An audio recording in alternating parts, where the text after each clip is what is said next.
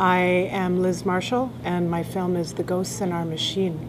The Ghosts in Our Machine illuminates the lives of individual animals that have been rescued from and are living within the machine of our modern world.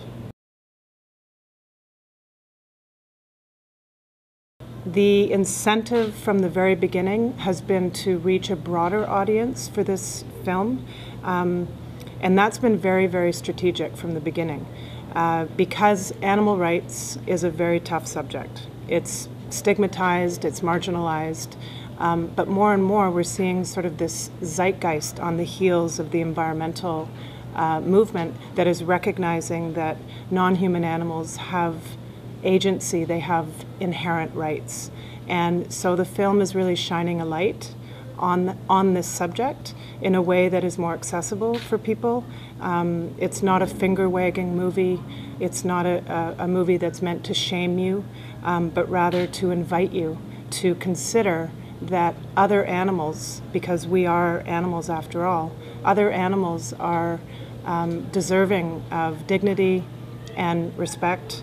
And so the film is really a platform to recognize them and to give them cinematic agency through the power of sound and picture and story.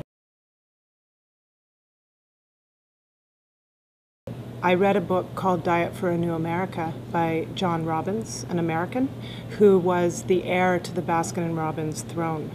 And he rejected that because he researched animal industries and was absolutely appalled at the impact to animal welfare, the planet, and human health. And as a result, he wrote a sort of what became a manifesto called Diet for a New America. I read it and I was very inspired, and it sort of shifted my gaze, my perspective. And also it allowed me to sort of make the connection between human rights, environmental rights, and animal rights, and I still make that connection. And The Ghosts in Our Machine is really an offering. It's a bridge to help people see that connection.